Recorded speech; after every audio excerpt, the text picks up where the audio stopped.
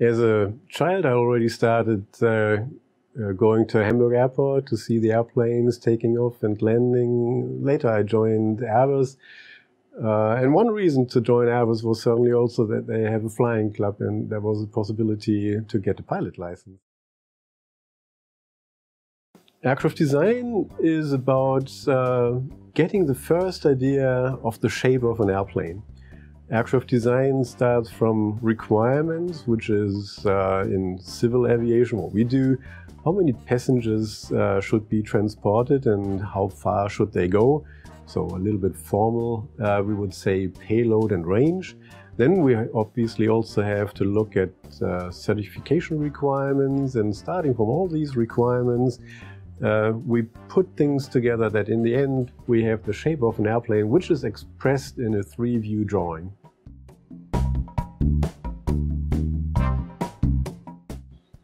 Aircraft design and aviation is relevant because we see globalization means that we network more and more. We do much through the internet, but it's still very important that people see each other, and certainly what you cannot do through the internet, goods have to be transported. So we see passenger transport and freight transport are of much importance today.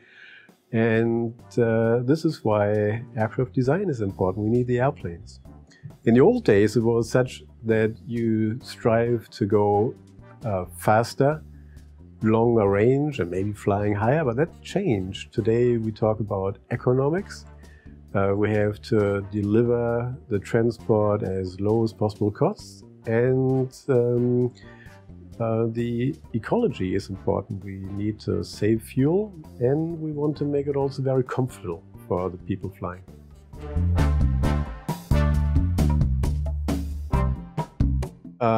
We start from requirements, we go to preliminary sizing, then to conceptual design. And what we don't do in this teaching sequence here, really what we want to do in the end, we want to optimize the airplane. Obviously, you need to fulfill requirements, but this is not the best airplane.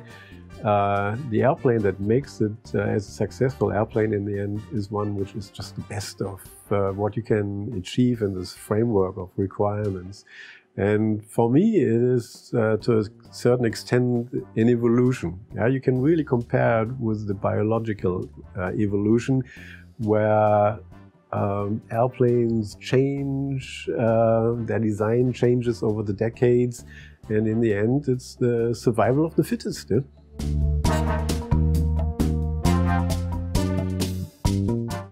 It may look complicated to design an airplane, but it is not so complicated.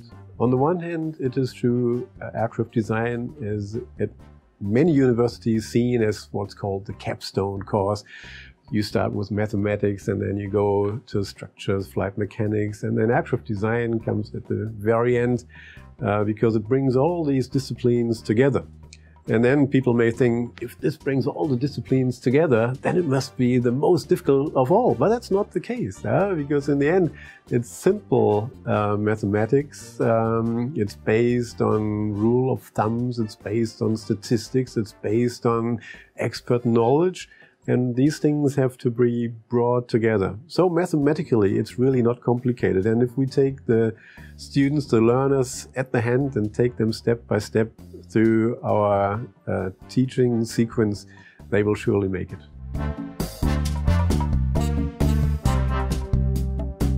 First of all, certainly I have the university students in my mind, those that I teach, and those in other parts of the world. I've taken the teaching resource already around the world, I can say. But beyond that, there is also the interested public. As we said, there is much of fascination that springs from aviation, and there are people out there who do something else, but they really appreciate aviation, aircraft design. They want to learn something. And I think they will go through the internet and find this, and hopefully they find it useful. On top of all that, there are also the engineers, the experts in industry. We see that so many topics exist and everyone is an expert in its own domain. Aircraft design is at the very beginning of the whole process, and not everyone in industry is allowed to work on this. It's one specialized department. So aviation experts may also have the desire to learn a little bit more about that domain that all starts the process. And it's also very useful because in aircraft design all the parameters come together and we have to deliver an airplane that is optimum.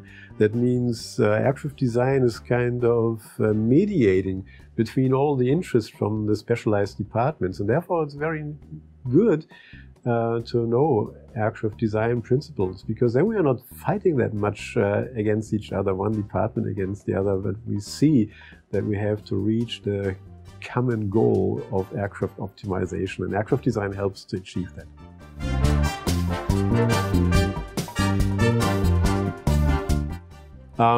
Yes, after this teaching sequence, I hope that the person has learned how to design an airplane. I mean, it's obviously standard aircraft, fuselage, tail in the back, yeah, what we call tail-aft configuration. Teaching is not going in all detail to unconventional configurations, but sometimes I'm joking and I say, Christmas is coming up and you go home and then your grandmother asks you, are you now able to design an airplane? And then you student can rightly say, yes, grandma, I can design an airplane. And that's what we achieved through this